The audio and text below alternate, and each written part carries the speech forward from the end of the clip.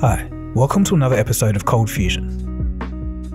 It's no secret that the world is currently experiencing a shortage of semiconductors. You may have heard it on the news, seen an article online, or perhaps you've tried to purchase a product just to be told that there's going to be a severe delay in shipment, or no shipment at all. Car manufacturers expect to lose out on $110 billion in potential sales this year. Car companies are shutting down production due to a lack of vital chips. Ford CEO Jim Farley says that the semiconductor chip shortage is perhaps the greatest supply shock he's ever seen. 93% of respondents in a new survey of automakers said that they think the chip shortage will have a severe impact on the auto industry. The iPhone 12 came with month-long delays, and Samsung is considering postponing the launch of their latest Galaxy phone. So what is going on here? How could the world run out of such a vital part of modern society? What happens moving forward? Contrary to popular belief, this shortage isn't just caused by the pandemic. Let's take a look. You are watching ColdFusion TV.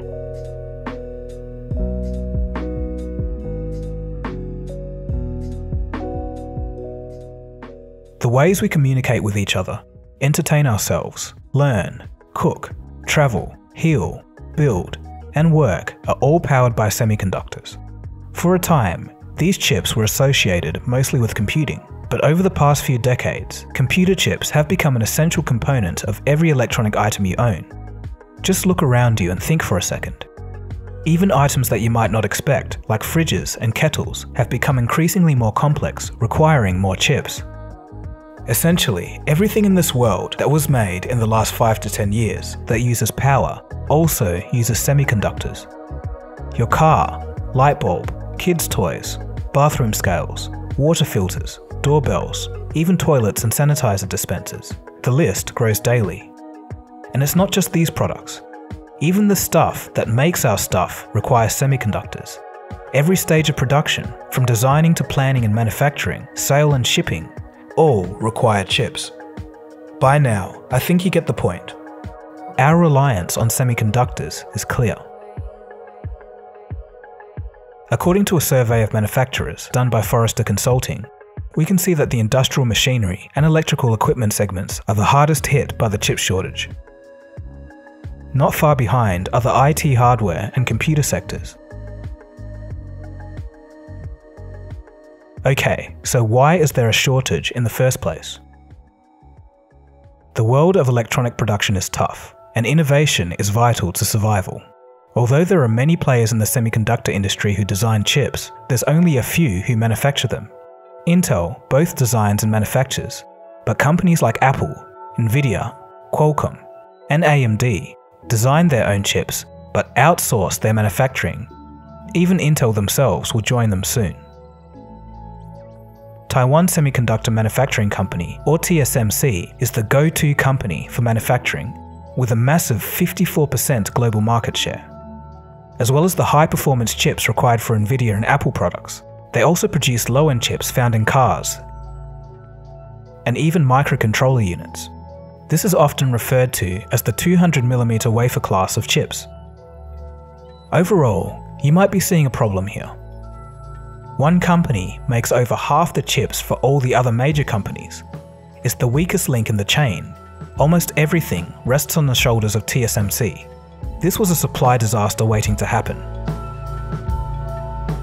When the pandemic hit, industries around the world were disrupted, though different consumers reacted in different ways. For example, sales of personal electronics rose as people upgraded their home offices, so companies like Apple and Nvidia would make more sales.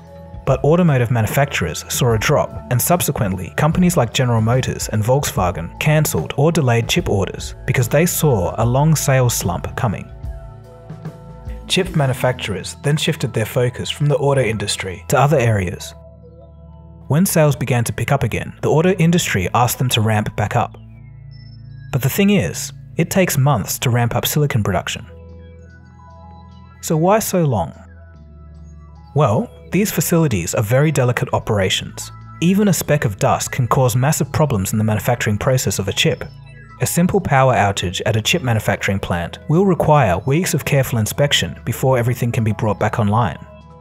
Normally, chip manufacturing plants are left to run 24/7, so TSMC and others had to keep their factories running. So when car manufacturers cancelled or postponed their orders, they thought it was just going to be as simple as flicking back on a switch when the demand returned. But instead, they were left out in the cold as chip manufacturers sought to accept work from other companies to keep their factories running. And now it's going to take months to retool.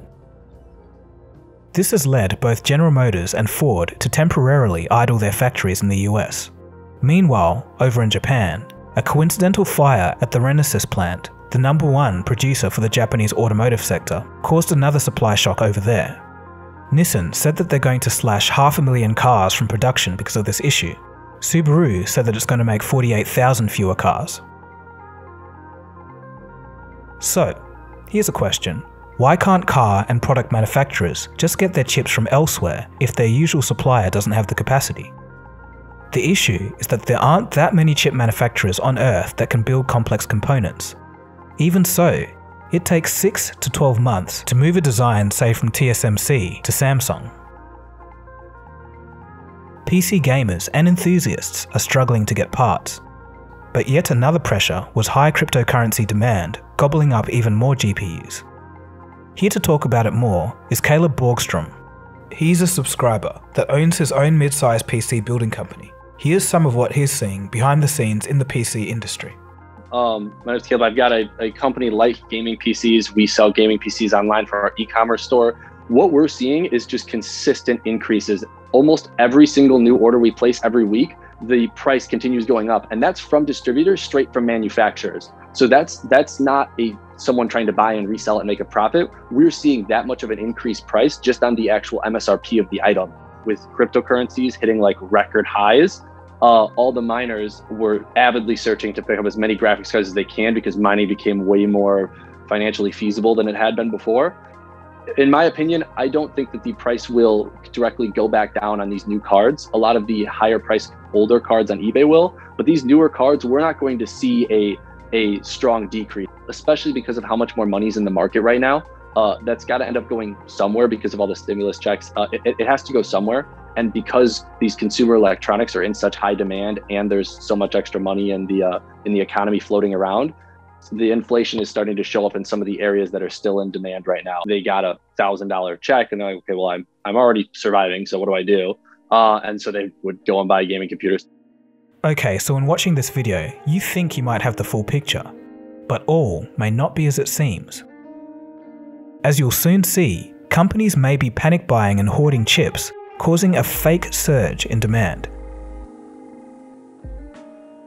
Take a look at this chart. It shows the wait times for different kinds of chips. Some components are considerably more bottlenecked than others, but clearly the trend is higher. Cheap, relatively low-level components have been the hardest to find over the past 6 months, with wait times rising 200 to 300% in some cases. Chris Rowland, analyst at Susquehanna, states, quote, "All major product categories are up considerably. These were some of the largest increases since we started tracking data."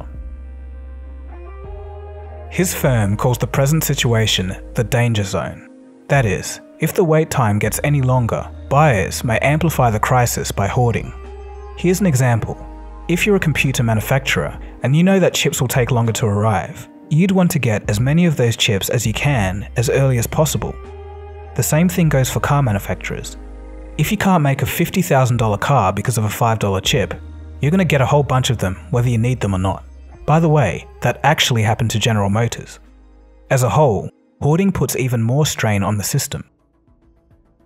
The problem for foundries like TSMC is that it's very difficult to tell real demand from hoarded products, and this could cause a massive overcorrection.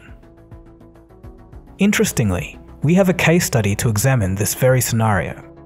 Back in 2017 and 2018, automakers faced supply chain strains. Car makers pressured chip manufacturers to increase production capacity. In 2019, the industry realized that demand wasn't as great as first thought. Now, there was a huge glut of chips with no products to put them in. Renesas, one of the top automotive chip producers in the world, had to halt production and lay off employees, and its president stepped down. And therein lies the risk for companies like Intel, TSMC, and Samsung, which have all committed to large foundry expansions. If they scale up demand, which is overemphasized by hoarding, it could expose the semiconductor industry to a nasty correction cycle if demand just isn't there.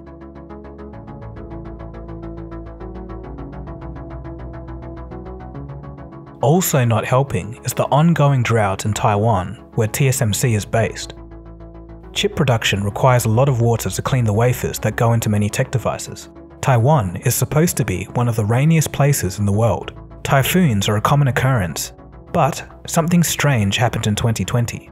No typhoon ever arrived. Taiwan was suddenly thrust into the worst drought in 56 years.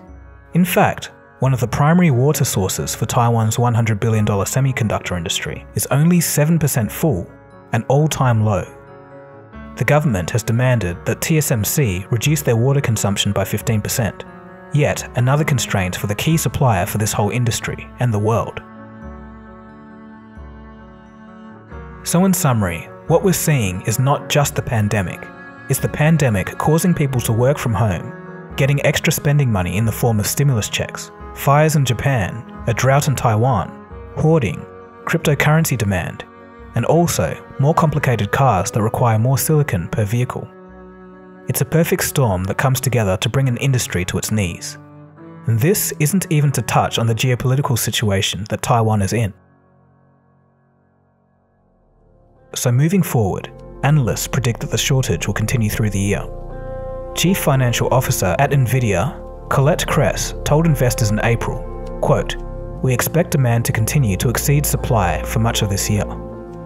These ongoing effects have led world leaders like US President Joe Biden to question how the supply chain got to this point in the first place, and can there be anything to ensure that this doesn't happen again? In February, President Biden signed an executive order to authorize a 100-day review into semiconductor supply chains. It's probably safe to say that while the road is long, a full recovery will be achieved. But the way industry leaders have rested the weight of the global economy on the shoulders of one manufacturing plant is something that will come under scrutiny in the coming months. TSMC is a vital part of the global supply chain, and hence so is Taiwan. According to the BBC, around 90% of the most advanced microchips are manufactured in Taiwan, so it's clear that there needs to be some kind of backup plan if things go wrong. Though, easier said than done. So let's end this episode with a bit of a fun fact. In the summer of 1997, Tamagotchi digital pets almost brought down the supply chain after they became a smash hit among young people around the world. The huge and sudden demand for these little pets took up almost the entire semiconductor capacity of Taiwan, which triggered shortages and delays that spilled into other sectors. So there you go. Although today's shortage is on a much bigger scale, it's interesting to note that this kind of thing is indeed nothing new. I got today's topic idea from a suggestion in the ColdFusion Discord, so if you want to suggest videos, or just go on there to have a chat, links will be in the description. We're trying to improve on the community constantly. If you like this video and want to see anything more on technology, science, business or history, subscribe to ColdFusion. To follow my musical creations, I've made a second channel that's also linked below. Anyway, that's it from me. My name is Dagogo, and I'll see you again soon for the next episode. Cheers guys. Have a good one. ColdFusion. It's new thinking.